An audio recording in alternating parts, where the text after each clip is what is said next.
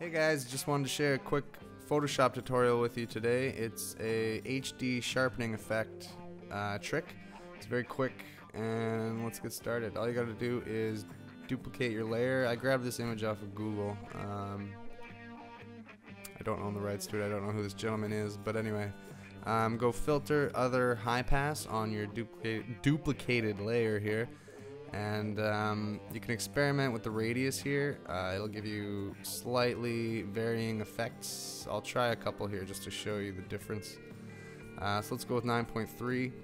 Once you've done that, select your layer mode and bring it to linear light.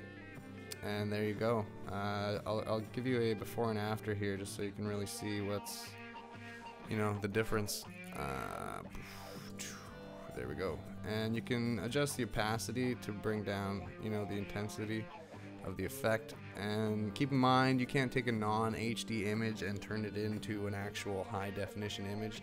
It's, like I said, it's just an effect. And the higher quality the image, obviously, the better, your final output will be. So there's 9.3 radius. Let's just try another one here. And I'm actually gonna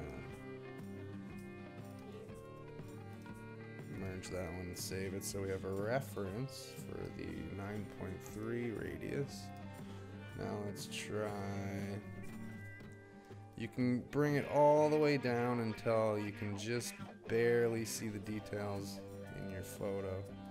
And then let's try linear light again. Oh, that's better, I think. It's not as intense. So this is with a minimal radius, and this is with 9.5 radius. You can see the intensity there. But yeah, that's the effect. So if you've enjoyed this, if you've learned something, even if you haven't learned anything, subscribe for more. I'll have more tutorials for you, typography tips, and speed art videos. So subscribe for more. Thank you very much.